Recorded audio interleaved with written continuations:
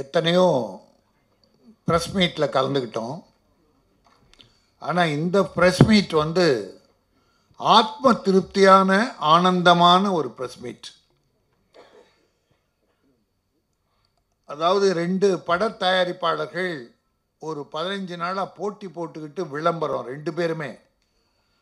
Dagaalty 31 release, Sarvasundaram 31 release. Producer கவுன்சிலில் 2 பேரும் complaint கூப்பிட்டு பேசினா, நான் 2.5 வருஷத்துக்கு முன்னால் இந்த படத்தை ஆரம்பித்து முடிச்சிட்டேன், பிரச்சனைகள் பல, வட்டி ஏராளம், ஆகவே நான் வரணும். இது நான் இப்போ புதுசாக ஆரம்பிச்சிருக்கேன், அது அவங்க தவறு தானே, இப்போ நான் பட்டினது ஏன் தள்ளி போகணும் அப்படின்னு அவங்க வாதம். 2மே வாதம், நியாயமான வாதம் தான். ஆனால் இன்னைக்கு தம்பி சுரேஷ், எங்கள் திரையுலகின் தலைவர் பரthiraja அவர்கள் தலையிட்டு இதை சுமூகமாக முடித்து வைத்தார்கள் என்று கேள்விப்பட்டு மிக மகிழ்ந்தேன். இப்போ உதாரணமாக ஒரு 1000 ஆடியன்ஸு சந்தானத்துக்கு இருக்காங்கன்னு வச்சுங்க. இந்த யூடியூப்பில் சந்தானத்துக்கு 1000 ஆடியன்ஸ் தான் இருக்காங்க அப்படின்னு யாரையும் போட்டுறாதீங்க ப்ளீஸ். ஒன்றில் தலைவரை, ரஜினிகாந்தை ஒழித்து கட்டுவேன் நான் பேசணும்னா. அதை படிக்கணுன்றத அட்ராக்ஷனுக்கு தப்பு தப்பாக போடக்கூடாது. நான் கொஞ்சம் வேகமாக பேசுகிறேன், அவ்வளோதான். கோபமாக கூட இருக்கலாம். சில தவறுகளை கண்டிக்கிறதே எனக்கு உரிமை இருக்குது, தலைவருக்கு உரிமை இருக்குது. ஏன்னா நாங்கள் சினிமாவை நேசிக்கிறோம். நல்லது நடக்காதா? ப்ரொடியூசர் தப்பிக்க மாட்டாங்களா? போட்ட பணமாவது திருப்பி அவங்களுக்கு வராதா? அப்படி வந்தால் திருப்பி அவங்க படத்தில் தானே, அடுத்த படம் தானே எடுப்பாங்க. அப்படி இருக்கும்போது எத்தனை தொழிலாளர்களுக்கு வேலை அப்படின்னு நினைக்கிறவங்க தான் ப்ரொடியூசர்ஸ். அப்படி ப்ரொடியூசர் நல்லா இருக்கணும் இருந்தால் நடிகர் நல்லா இருக்கலாம், டைரக்டர் நல்லா இருக்கலாம், டெக்னீஷியன்ஸ் நல்லா இருக்கலாம், அனைத்து திரை உலகத்தை சார்ந்தவர்கள் நல்லா இருக்கலாம். ப்ரொடியூசர் கெட்டுக்கிட்டே போனால் ஒரு பகுதியினர் மட்டும் மேலே போயிட்டே இருந்தால் அது என்ன தொழில், என்ன வியாபாரம்னு எனக்கு ஒன்றுமே புரியல. அந்த வருத்தத்தில் தான் என் ப்ரொடியூசர் போயிட்டே இருக்காங்களே. உதாரணத்துக்கு இந்த 2 வருஷ கணக்கு மட்டும் எடுங்க, அதுக்கு முன்னால் நம்ம போக வேண்டாம். 2018, 2019 425 இல்லை 430 படங்கள் ரிலீஸ் ஆகிருக்கு.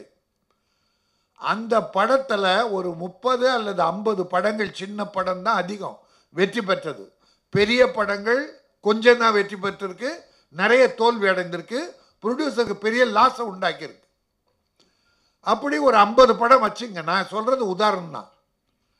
மீதி இருக்கிற 350 ப்ரொடியூசர் எங்கே சொல்லுங்க? யாராவது இந்த சிட்டிலையாவது இருக்காங்களா? இல்லை அடுத்து யாராவது படம் பூஜை போட்டு படம் ஆரம்பிச்சிருக்காங்களா? இனி எடுப்பாங்களா படம்? ஏன்னா அவன் இருந்ததெல்லாம் இழந்து போயிட்டான். சாப்பாட்டுக்கு கஷ்டப்படுற ப்ரொடியூசர் எவ்வளோ பேர் இருக்காங்க. இதெல்லாம் பார்க்கும்போது எங்கள் மனம் நோகாதா? வயிறு எரியாதா? இந்த வேகத்தில் தான் 1-2 வார்த்தைகள் பேசுவேன்.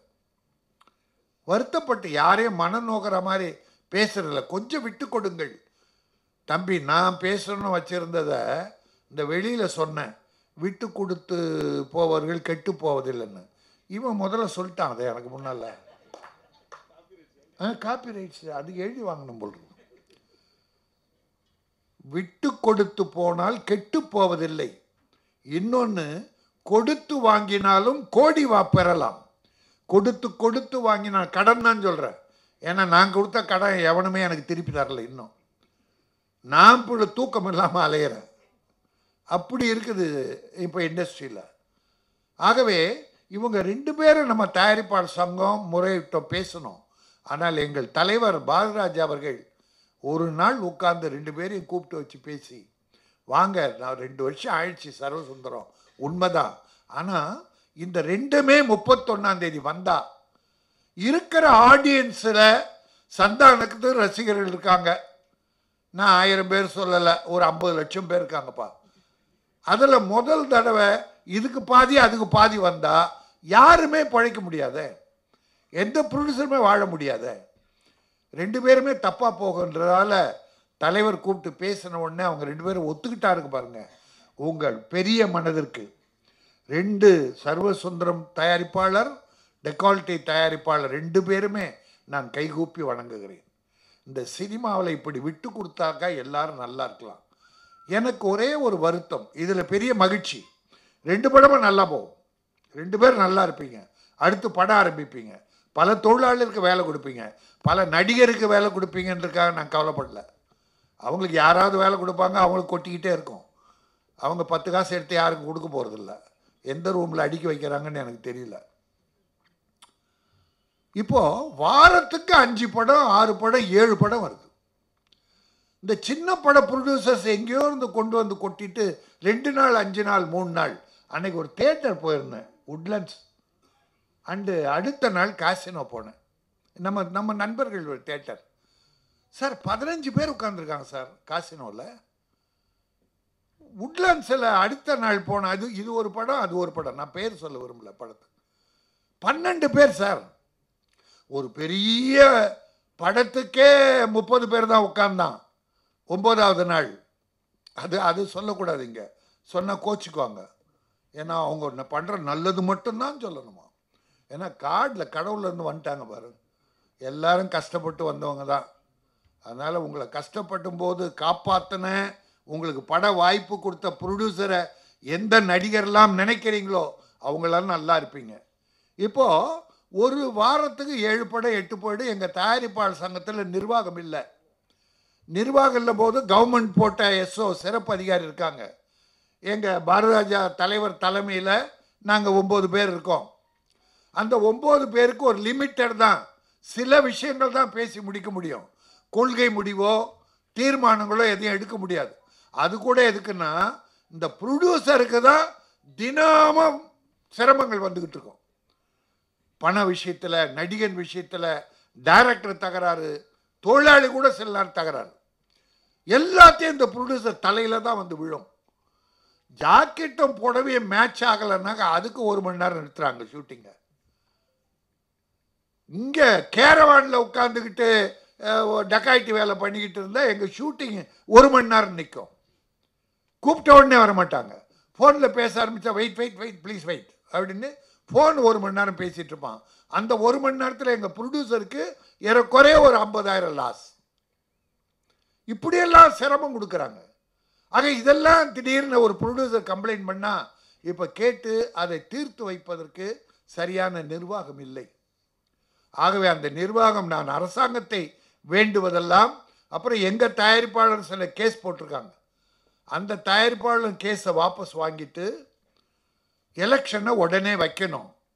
1, அங்கே இன்சூரன்ஸ், எங்களுக்கு இருக்கிற ஒரே போது அங்கத்தினர்களுக்கு இன்சூரன்ஸ் போடுறது. அதுதான் ஒரு திடீர் நோய்வாய்ப்பட்டு ஹாஸ்பிட்டலில் சேர்ந்தால் ஒரு 2 லட்சம் 3 லட்சம், அந்த இன்சூரன்ஸ் தான் உதவியாக இருந்தது. அது கூட இப்போ அடுத்த மாதம் முடிய போது பணம் இல்லை. ஒரு 92,000 ரூபா இருக்குது. எங்கள் தலைவர்லாம் ஒன்றா உட்காந்து இன்றைக்கி ஒரு லெட்டர் ரெடி பண்ணி இன்சூரன்ஸை இந்த 95 லட்சம் போட்டு மெம்பரை பாதுகாத்துருங்க அப்படின்னு தலைவர் சொன்னார், பாரதராஜா சார். இதை இன்னைக்கு கையெழுத்து போட்டு அனுப்பிடுறோம் கவர்மெண்ட்டுக்கு. அதோடு இன்னொன்று, இது ப்ரொடியூசர் கவுன்சில் வீக்காக இருக்கிறதுடைய நிலை. அரசாங்கம் ஏதோ நன்மை பண்ணிகிட்டு இருக்கு, நம்ம அரசாங்கத்தை குறை சொல்ல விரும்பலை. ஆனால் ஒன்றே ஒன்று, அரசாங்கத்தை வேண்டுவதெல்லாம், எல்லா ஸ்டேட்லேயும் அந்த ஸ்டேட் கவர்மெண்ட் வரின்னு ஒன்று, அது 8% இங்கே தான் வசூலிக்கிறாங்க. சில ஸ்டேட்டில் வசூலிக்கும், அது சினிமாவுக்கே பயன்படுத்துகிறாங்க. அதனால் நான் மாண்புமிகு முதலமைச்சரை இந்த ப்ரெஸ் மூலமாக வேண்டி, இவங்க சகோதரிகள் இந்த பிரச்சனை வரும்போது நான் அரசாங்கத்துக்கு வேண்டுகோளை வைக்கிறேன். ஏன்னா நாம் வேண்டி தான் பெற முடியும். எதிர்த்து இந்த விஷால் மாதிரி கண்டபடி பேசி ஒரு விரோத அரசாங்கத்தோடு இருந்து விலகி போக விரும்பலை.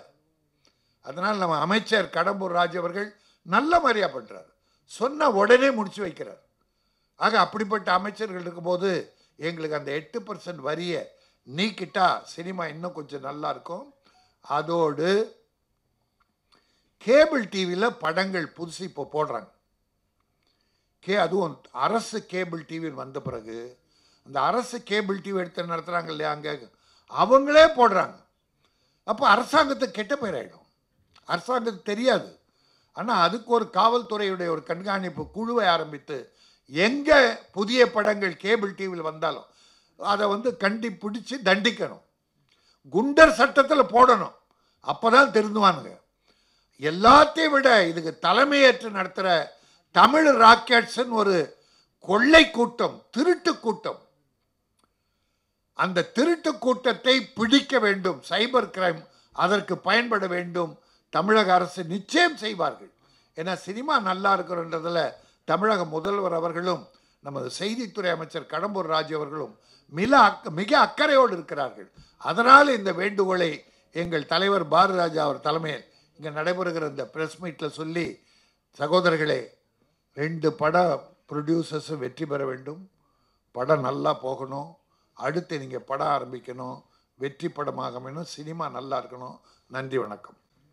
நான் இது ஒரு வேண்டுகோளாக வைக்கிறேன். தம்பி சந்தானம், நடிகர் சந்தானம் அவர்களுக்கு ஒரு வேண்டுகோள்.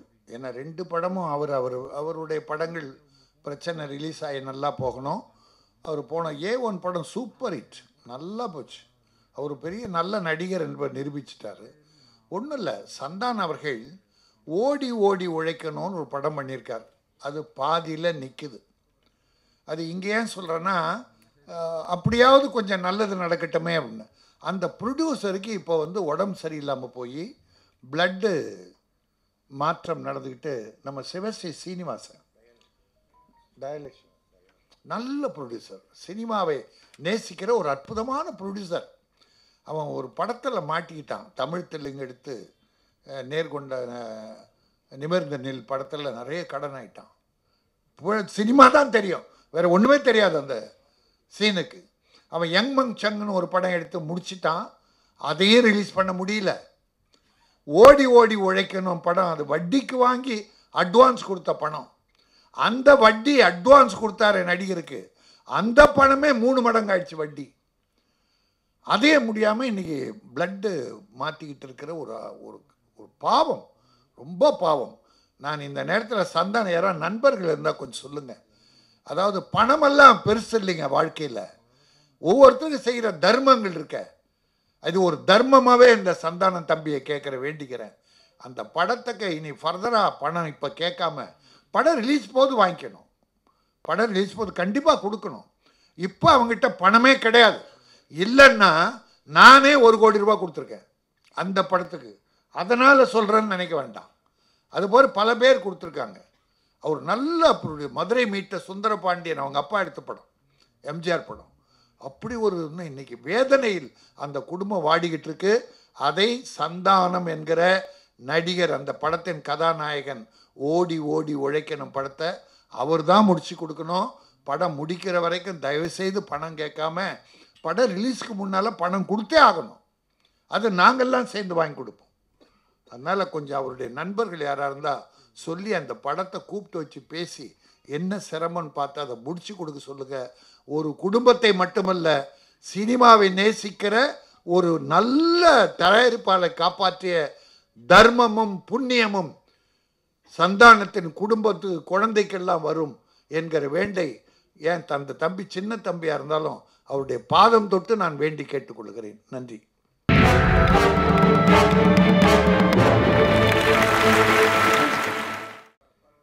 என் இனிய தமிழ் மக்களே,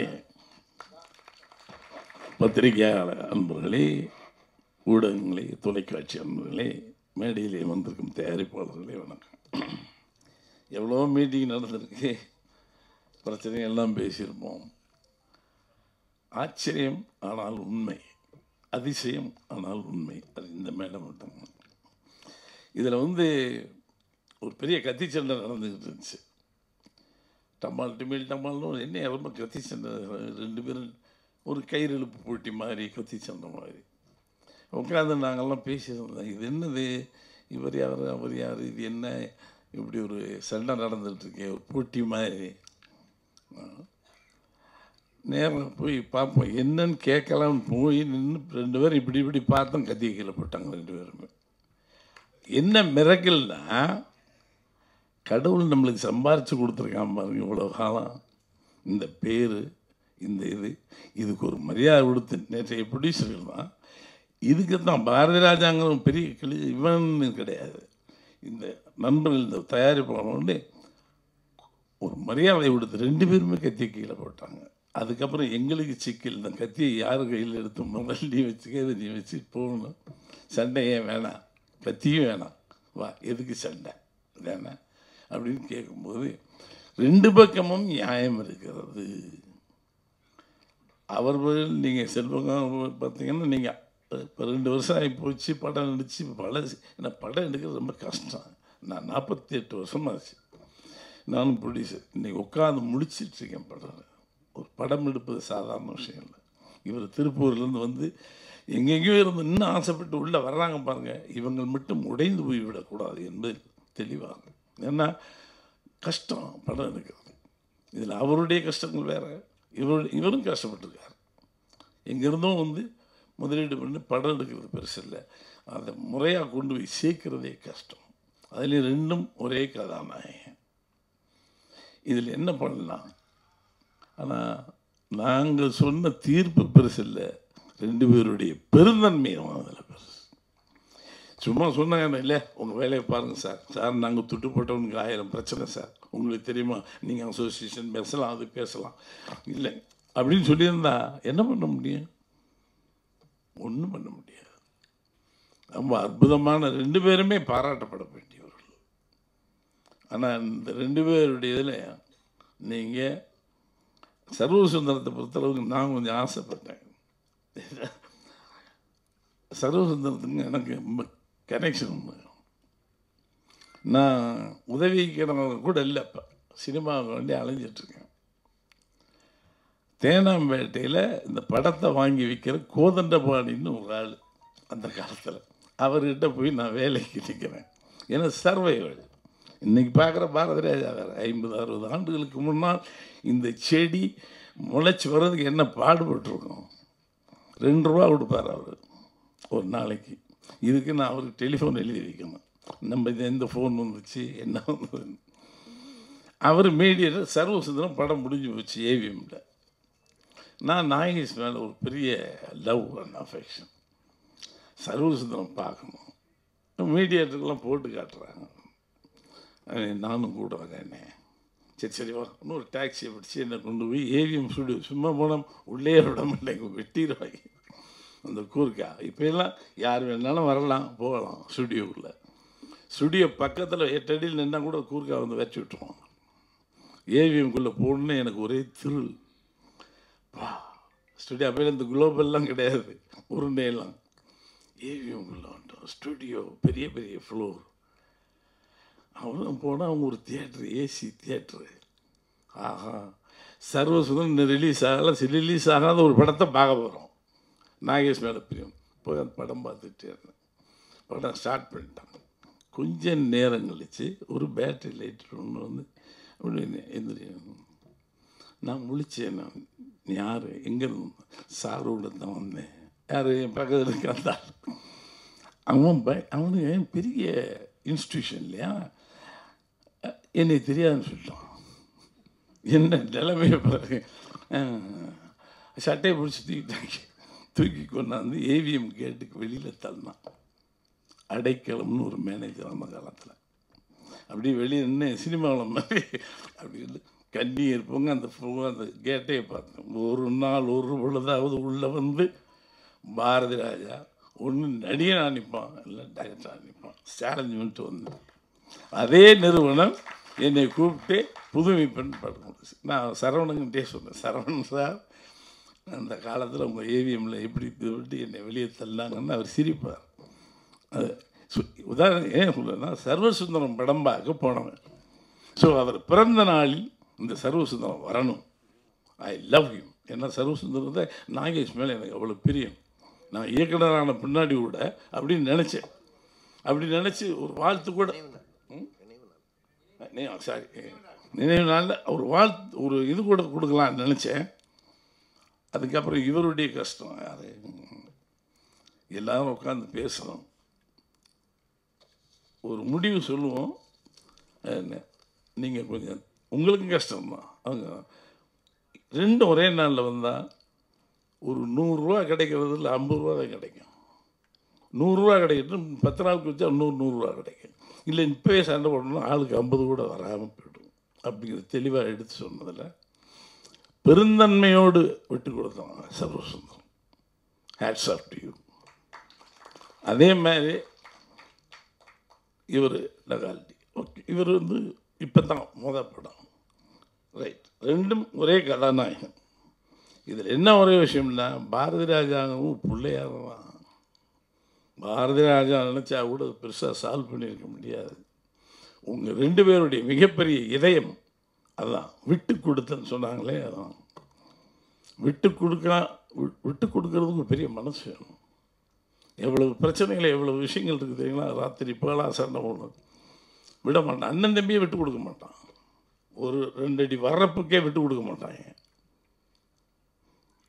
இவ்வளவு பெரிய பிரச்சனைக்கு பின்னாடியும் விட்டு கொடுக்கின்ற மனசு சூப்பர். நாளைக்கு உங்களுக்கு ஒரு பிரச்சனை வந்தால் டகால்டிக்கு நீங்கள் இதே மாதிரி நீங்களும் விட்டு கொடுக்க வேண்டும். ஏன்னா அவர் ஒரு உதாரணம். அது மாதிரி நல்ல செயலுக்காக ஒரு ப்ரெஸ் மீட். இது வரைக்கும் வெவ்வேறதுக்கு இது ஒரு நல்ல காரியத்திற்கான ப்ரெஸ் மீட். ஏன்னா நீங்கள் மட்டும் எதாவது எழுதி மறுபடியும் காயப்படுத்திடக்கூடாது. என்ன நடந்தது? கத்தி சண்டை நடந்தது, கத்தியால் குத்தினவர்கள், இதுதான், இதுக்கு பின்னணி யார், இப்படி எல்லாம் வரும். சுமூகமான முறையில் இந்த கமிட்டி எதை சாதிச்சோ இல்லையோ இதை சாதிச்சிருக்கு. கூடிய விரைவில் நாங்கள் இதெல்லாம் விட்டு ஒரு பெரிய தேர்தலை வைத்து நிர்வாகத்திற்கு, ஏன்னா நிர்வாகம் கொஞ்சம் இறுக்கமாக கிடக்கு.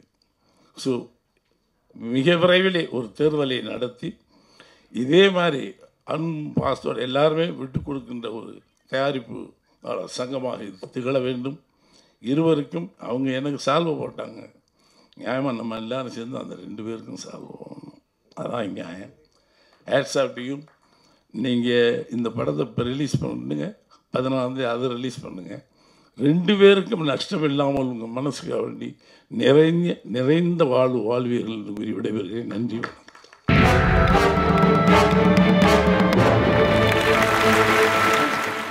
அனைவருக்கும் மாலை வணக்கம்.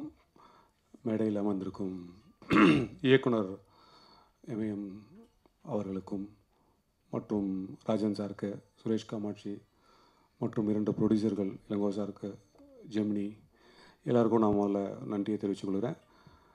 இங்கே என்னென்னா, மேடையில் இருக்கிறது வந்து இன்றைக்கி இந்த மேடையில் உட்காரத்துக்கு முழுக்க இயக்குனர் சார் தான் வந்து காரணம். ஏன்னா நேற்று நைட்டு 9:30 மணிக்கு கூட அவர் வீட்டில் தான் உட்காந்து பேசினோம். இதுதான் உண்மை. அவர் வந்து ப்ரொடியூசரோட என்னோடய பிரச்சனை எல்லாத்தையும் உட்காந்து பேசி 2 பேருக்கும் பேசி அதில் வந்து என்ன நல்லது, எது சரியில்லாமல் எடுக்கக்கூடாதுன்றதுக்கெல்லாம் பேசி ஒரு முடிவு எடுத்து, ஏன்னா இப்போது ராஜன் சார் சொன்ன மாதிரி கிட்டத்தட்ட ஒரு 2 வருஷமாக அவங்களும் ட்ரை பண்ணி சர்வசுந்தரம் இருக்கிற எல்லா பிரச்சனையும் போன வாரத்தோட எல்லாத்தையும் முடிச்சுட்டு, கோர்ட்டோட கேஸ் இருந்து அதை கூட அவங்க வந்து முடிச்சுக்கிட்டு அவங்க வரத்துக்கு தயாரான போது இந்த தயாரிப்பாளரோட படமும் அதே மாதிரி அவரும் தயாராகி வரும்போது ரெண்டும் கிட்டத்தட்ட 2த்தையும் குறைச்சி பேசினா 2மே நியாயமாக இருக்குது. உதாரணத்துக்கு நீங்கள் சதீஷ் ப்ரொடியூசர், அவர் வந்து இந்த நிகழ்வுக்கெலாம் எனக்கு ரொம்ப முன்னாடியே தெரியும். அவர் ஒரு டிஸ்ட்ரிபியூட்டராக இருந்தவர்.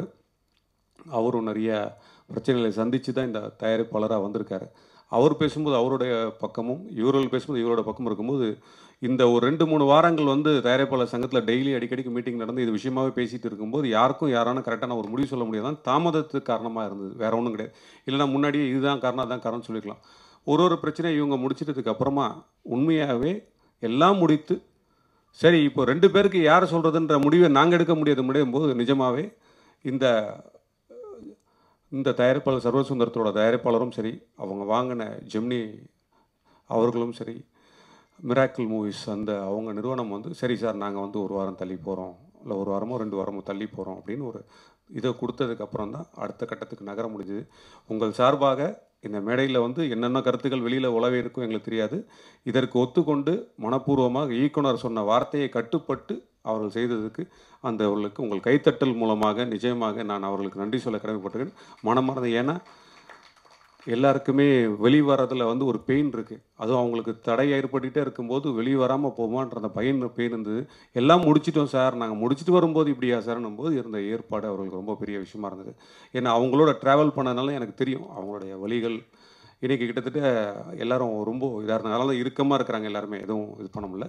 இதில் வந்து உண்மையாகவே சதீஷ் டகால்ட்டி அவர்களும் அவரும் வந்து கிட்டத்தட்ட 2 நாளைக்கு முன்னாடி கூட அவரும் வந்து தள்ளி போட்டு எதாவது பண்ண முடியுமான்னு கூட முயற்சி பண்ணதை நாங்கள் கேள்விப்பட்டோம். ஆனால் அவரோட ப்ரெஷர் ரிலீஸ் பண்ணி தான் ஆகணுன்ட்டு அவருக்கும் அவர் சார்ந்தவர்கள் சொன்னதுனால அதனால் இந்த 2 தயாரிப்பாளரும் இந்த ஒத்துமையாக சந்தித்து இதை வழிநடத்திய எங்கள் ஆசான் பாரதிராஜா சாருக்கு வந்து உண்மையே மனமார்ந்த பாராட்டுகளை உங்கள் மூலமாக தெரிவித்துக் கொள்கிறேன். அதை கைத்தட்டல் மூலமாக தெரிவிங்க. ஏன்னா இது மாதிரி நிறைய பிரச்சனைகள் அங்கங்கே தொங்கா இருக்கும்போது அவர் இந்த தலையிட்டு இந்த மாதிரி ஒரு வார்த்தை இது முடிவிடா அப்படின்னா அதை கேட்குற இடத்துக்கு நம்ம இருக்கணும். இருந்தால் நிச்சயமாக நல்லதாக இருக்கும். ஆனால் இந்த 2 படங்களும் மாபெரும் வெற்றி அடையணும். அதற்கெல்லாம் தொழில்நுட்ப கலைஞர்களுக்கும் எல்லாருக்கும் என் மனமான வாழ்த்துக்களை விடைபெறுகிறேன். நன்றி, வணக்கம். இந்த குறுகிய கால அழைப்பை ஏற்று வந்திருக்கும் பத்திரிகை நண்பர்கள் அனைவருக்கும் எனது மாலை வணக்கம். இந்த பத்திரிகையாளர் சங்கம் பொந்திக்கோட நோக்கம் வந்து இந்த 31ஆம் தேதி வந்து இந்த 2 படம் டகால்ட்டி, சர்வசுந்தரம் 2 படம் வரதாக தொடர்ந்து விளம்பரங்கள் வந்தது. அதையொட்டி வந்து நிறைய விமர்சனங்கள். 2 பேருமே வந்து தயாரிப்பாளர் சங்கத்தில் வந்து கம்ப்ளைண்ட் கொடுத்துருந்தாங்க. ஸோ 2 ஒரே டைமில் வர்றோம், நாங்கள் முன்னாடி வரோம் நீங்கள் பின்னாடி வரோம்னு சொல்லி அந்த மாதிரி பிரச்சனை வந்துகிட்டு இருந்தது. ஸோ இந்த நீண்ட கால விவாதத்துக்கு அப்புறம் இயக்குனர் இமயம் அப்பா பாரதிராஜா அவர்கள் அறிவுரை ஏற்று இப்போ வந்து இவங்க வந்து டகால்ட்டி வந்து 31 வர்றாங்க, சர்வர் சுந்தரம் வந்து 14ஆம் தேதி வர்றாங்க. இது ஒட்டுமொத்த திரைத்துறையோட ஒரு நன்மை கருதி, ஏன்னா யார் படத்தையும் யாரையும் எப்போ வரணும்னு சொல்கிறதுக்கு யாருக்கும் உரிமை கிடையாதுன்றது எல்லாருக்குமே தெரியும். ஸோ அதனால் நான் எங்களுக்குள்ளே ஒரு மியூச்சுவலாக பேசி ஓகே இந்த டைமில் நீங்கள் வாங்க இந்த டைமில் நீங்கள் வாங்கன்னு பேசி முடிவெடுத்து வாங்கணும்னு சொல்லியிருக்காங்க. இதுக்கு ஒத்துழைப்பு கொடுத்த அனைவருக்கும் நன்றியை தெரிவித்து விடைபெறுகிறேன். நன்றி, வணக்கம். அனைவருக்கும் வணக்கம். இந்த ஒரு குறுகிய அழைப்பில் இத்தனை பேர் வந்து எங்களுக்கு சந்தித்ததுக்கு நன்றி. இப்போது எங்கள் கூட மேடையில் இருக்கும் Bharathiraja sir, Suresh Kamakshi sir, Siva sir, Rajan sir மற்றும் சௌத்ரி சார் மற்றும் எங்களுடைய மிராக்கிள் மூவிஸ் நண்பர்கள் ஜெமினி இவர்களுக்கெல்லாம் நன்றி. அதே சமயத்தில் இந்த படம் உங்களுக்கு தெரியும், இது படத்துக்கான சம்பந்தங்கள் நிறைய விஷயம் நடந்துருச்சு, நிறைய பேசிட்டோம், 2 வருஷம் காத்து இருந்துகிட்ருக்கோம். ஓகே, பல போராட்டங்கள் தாண்டி பல பிரச்சனைகளையெல்லாம் முடிச்சுட்டு நாங்கள் ட்ரை பண்ணோம். But okay, Dagaalty producer sir அவருடைய படமும் அதே நேரத்தில் வந்ததுனால 2 படத்துலையும் சந்தானம் சார் ஹீரோவாக இருக்கிறாங்க. ஒரு மியூச்சுவல் அண்டர்ஸ்டாண்டிங் வந்து நாங்கள் February 14 ரிலீஸ் பண்ணலான்னு சொல்லி டிசைட் பண்ணிட்டோம். ஓகே, இது வந்து இண்டஸ்ட்ரிக்கும் ஆரோக்கியமாக இருக்கும், அதே சமயத்தில் எங்களுக்கும் ஒரு செல்ஃப் இதில் பெட்டராக இருக்கும் பிஸ்னஸ் ஆங்கிளில் அப்படின்னு ஒரு நம்பிக்கை. படம் எடுக்கிறது ஈஸி, ரிலீஸ் பண்ணுறது ரொம்ப கஷ்டம். அதுவும் நாங்கள் ஃபேஸ் பண்ண இந்த 2 வருஷம் இன்னல்களை தாண்டி நாங்கள் ரிலீஸ் பண்ணுறதுக்கு படுற கஷ்டம் எங்களுக்கு தான் தெரியும், ரொம்ப வெளியே சொல்ல முடியாது. இருந்தாலும் இண்டஸ்ட்ரிக்காகவும் மற்றும் எங்களுடைய பேஷன் இந்த ஃபில்ம் இண்டஸ்ட்ரி மேலே இருக்கிறதுனாலையும் ரொம்ப ஆசைப்பட்டு ரொம்ப சந்தோஷமாக எடுத்த ஒரு படம். அதை உங்களுக்கு எப்போ காமிக்கிறோமோ அது வரைக்கும் ஹோல்ட் பண்ணி தான் ஆகணும். சந்தானம் சார் அவர்களுக்கு நன்றி சொல்லிக்கிறேன், இது வரைக்கும் எங்கள் கூட சப்போர்ட்டாக இருக்கிறதுக்கு. அதே சமயத்தில் எங்களை நண்பர்கள், குடும்பஸ்தார், இந்த பத்திரிகை நண்பர்கள் எல்லாருக்கும் நன்றி. கண்டிப்பாக February 14ஆம் தேதி படத்தை திரைக்கு கொண்டு வருவோம். அதுவும் ப்ரொடியூசர் கவுன்சில் அவர்களுடைய சப்போர்ட்டோடு நீங்கள் கண்டிப்பாக எங்களுக்கு ஆதரவு தருமாறு கேட்டுக்கொள்கிறேன். நன்றி. ஒரே விஷயம், டகால்ட்டி ப்ரொடியூசர் சார் சௌத்ரி சாருக்கு வாழ்த்துக்கள். கண்டிப்பாக படம் வெற்றி பெற சர்வர் சுந்தரம் சார்பாக வாழ்த்துக்கள் தெரிவிச்சுக்கிறோம். அனைவருக்கும் வணக்கம். மேடையில் வீட்டிற்கும் திரு பாரதிராஜா சார் அவர்களுக்கும், திரு சிவா சார் அவர்களுக்கும், திரு சுரேஷ் காமாட்சி சார் அவர்களுக்கும், திரு ராஜன் சார் அவர்களுக்கும் மற்றும் சர்வசுந்தரம் படத்தின் தயாரிப்பாளர் திரு செல்வகுமார் சார் அவர்களுக்கும் மற்றும் மிராக்கிள் மூவிஸ் சார் நிறுவனத்தினருக்கும் உங்களுக்கு என் பத்திரிகை நண்பர்களுக்கும் என் வணக்கத்தை தெரிவித்துக் கொள்கிறேன். ஆக்சுவலாக நான் என்ன பேசுன்னு எனக்கே தெரியல, எப்படி நன்றி சொல்கிறதுன்னு தெரியல. இது வந்து என்னோடய தலைப்பிரசவம்னு சொல்லலாம். எந்த ஒரு தயாரிப்பாளருக்கும் அவங்க எடுக்கிற முதல் படம் வந்து அவங்களுக்கு தலைப்பிள்ளை மாதிரி, அதே மாதிரி தான் அவங்களுக்கும் சாருக்கும் அது அவங்க குழந்தை. அது எந்த ஒரு தாயும் வந்து தனது குழந்தையை வந்து அவ்வளோ எளிதாக விட்டு கொடுத்துட மாட்டான். ஆனால் எங்களுடைய வேண்டுகோளை ஏற்று தயாரிப்பாளர் சங்க நிர்வாகிகளின் அவர்களை ஏற்று எங்கள் குழந்தைக்காக அவங்க குழந்தைய தள்ளி வச்சு February 14 எங்கள் குழந்தையை முதலில் வர வைத்த வர வைக்க ஒத்துழைப்பு நல்கிய திரு செல்வகுமார் சார் அவர்களுக்கும் மிராக்கிள் மூவி சார் அவர்களுக்கும் திரு தயாரிப்பாளர் சங்கத்திற்கும் மிக்க நன்றி.